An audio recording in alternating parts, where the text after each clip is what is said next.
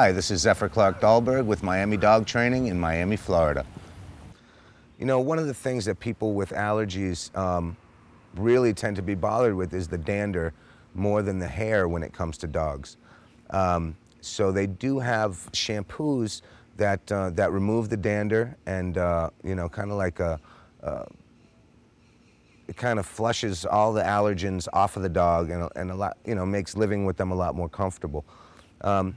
You know, there are also hypoallergenic type of dogs. So, you know, for instance, we have the Schnauzer, Bichon Frise, the Poodle, the Portuguese water dog. And there are several other dogs. Then now they have the designer dogs, the Golden Doodles and that sort of thing. These dogs don't shed and don't have the same kind of hair or fur that other dogs have. They have more of a hair, more similar to a human hair without the dander.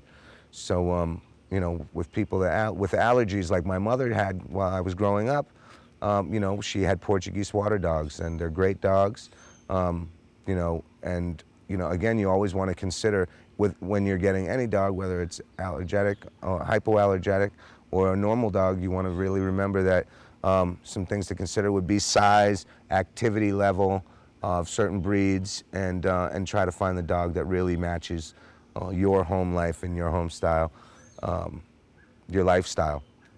So let's say that that you already have a dog, or you just are totally in love with a dog that does cause these kind of symptoms or allergies for you. Some of the things that you can do is get those, you know, ionizers, air purifiers. There are certain vacuums that you can buy that with the HEPA filters, or air conditioning systems or air systems throughout your home that filter out the allergens and make it a lot easier for you.